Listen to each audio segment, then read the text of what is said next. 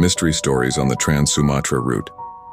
Many interesting stories happen during a journey, especially when traveling through the dark of night.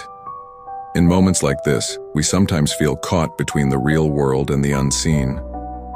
Tonight, we will hear a terrifying tale from the Sumatra highway.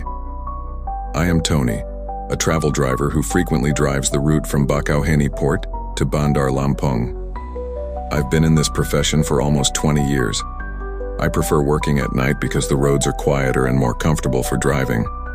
However, on certain nights, strange experiences tend to occur. One unforgettable experience happened in 2007. That night, I was assigned to take passengers from the port.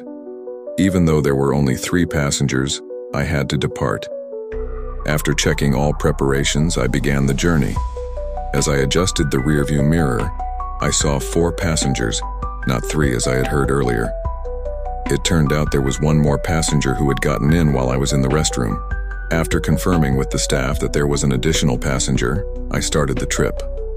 The route that night was Bakauheni to Bandar Lampung. Usually the passengers would fall asleep during the journey, and that night was no different. However, the female passenger sitting in the far back seat did not sleep. She sat upright, staring straight ahead. The trip went smoothly until I reached a gas station. After refueling and returning to the car, I smelled a strong perfume. I thought the female passenger had just sprayed some perfume. I continued the journey, but the fragrance lingered all the way to Bandar Lampung. After dropping off 2 passengers, only the man and the female passenger remained. I then arrived at the address of the female passenger, a dark and quiet house. I got out to ensure she safely entered the house, but strangely, she told me not to take any more passengers and to head straight back. Feeling uneasy, I returned to the car and continued driving to drop off the last passenger. However, throughout the drive, the perfume smell grew stronger, and the male passenger behind me smiled, but his smile felt strange, as if hiding deep sadness. When we arrived at his destination, he pointed to the farthest house as his stop. As I pulled up in front of the very dark house, I turned to the back to inform the passenger we had arrived. To my shock, the seat was empty. There was no one in the car, even though I hadn't heard the door open or any sound of someone getting out. I looked towards the house and saw the male passenger standing in the yard, giving me a blank smile and walking through the door as if he were a shadow. Startled and confused, I tried to remain calm. Not long after, a security guard arrived on a motorcycle. He asked what I was doing there. When I told him I had just dropped off a passenger, he looked puzzled. "Passenger?" he asked. "That house has been empty for a long time, sir. No one lives there." Stories on the Trans-Sumatra route. Many interesting stories happen during a journey, especially when traveling through the dark of night. In moments like this, we sometimes feel caught between the real world and the unseen. Tonight, we will hear a terrifying tale from the Sumatra highway. I am Tony, a travel driver who frequently drives the route from Bakauheni Port to Bandar Lampung. I've been in this profession for almost 20 years. I prefer working at night because the roads are quieter and more comfortable for driving. However, on certain nights, strange experiences tend to occur. One unforgettable experience happened in 2007. That night, I was assigned to take passengers from the port. Even though there were only 3 passengers, I had to depart. After checking all preparations, I began the journey.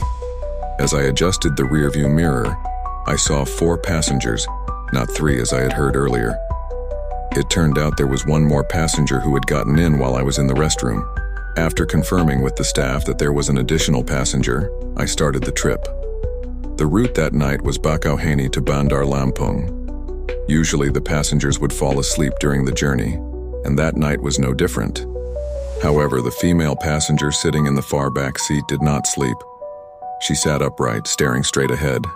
The trip went smoothly until I reached a gas station. After refueling and returning to the car, I smelled a strong perfume.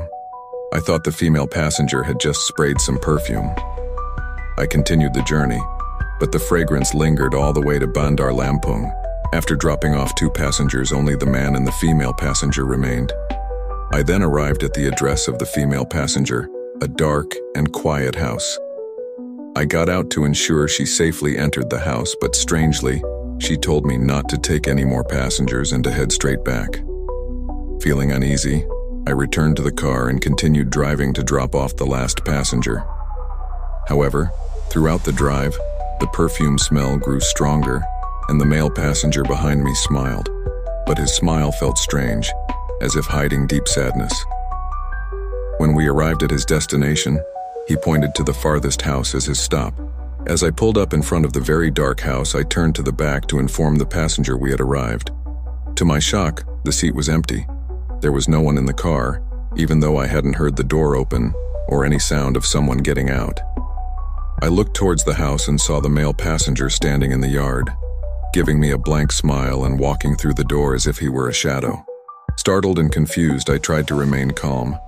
Not long after, a security guard arrived on a motorcycle. He asked what I was doing there. When I told him I had just dropped off a passenger, he looked puzzled. "Passenger?" he asked. "That house has been empty for a long time, sir. No one lives there."